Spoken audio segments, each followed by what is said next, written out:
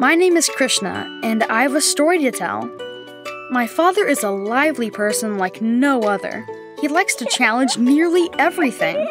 The only thing he always struggled with was his health. For years, he often had a cough and seasonal flu. He always used to take his regular antibiotics to cure seasonal cough and fever. I thought like any other day, my father would recover after taking the antibiotics. But this time, his health was getting worse every day. So Mom and I decided to take him to the civil hospital for his treatment. Unfortunately, he was diagnosed with pneumonia. Days passed, but my father was still in the same condition. The doctor told us that the antibiotic prescribed by him is not working on my father because, for years, my father has taken too many of them, often for the flu or the common cold, for which they do not even work. Unfortunately, the overuse and misuse of antibiotics made bacteria grow stronger and resistant to antibiotics, resulting in antibiotic-resistant infection. And the bacteria which are not responding to any of the antibiotics are called superbugs. Initial research, looking only at part of the impact of antimicrobial resistance, shows that a continued rise in resistance by 2050 would lead to 10 million people dying every year, and a reduction of 2% to 3.5% in gross domestic product.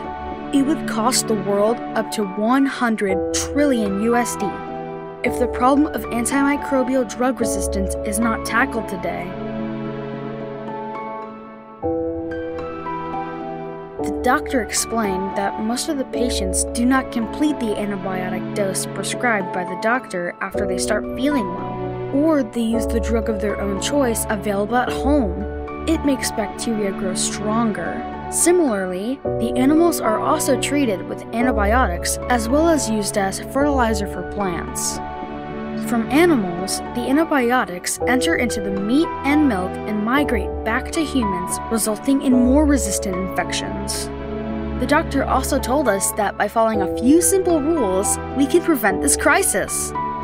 Number 1, we should only take antibiotics when we have a prescription, and we should complete the dose as per instructions.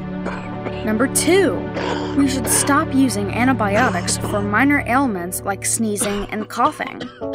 Number 3, to dispose of unused antibiotics, we should mix them with an unpalatable substance, such as coffee grounds or kitty litter, and should be disposed of in a sealed container.